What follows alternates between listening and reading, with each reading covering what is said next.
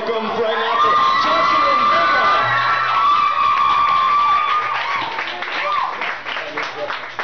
Jocelyn Vega, on deck, y'all, sorry. On deck means you are up after the person who I'm about to call. It's just so get ready. So right now on deck, we got Miranda Rodriguez. Please welcome Jocelyn Vega.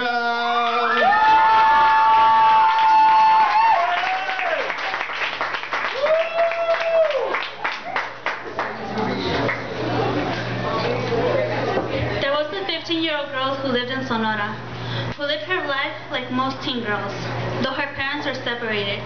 She lived with the smile of the youngest sibling painted on her face. And now that 15-year-old girl who lived in Sonora is gone. She had never hoped to get across the street safely because she never knew she might have to. She had plans and dreams for a bright future. Those dreams will live on forever, only as dreams, not realities. Just a few steps closer to home and she was hit.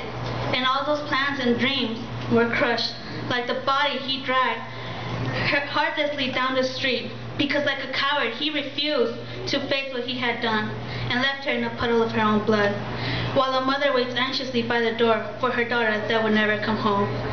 All because of a senseless driver who will never know the pain he has caused, leaving a family to mourn the loss of the 15-year-old girl who lived in Sonora.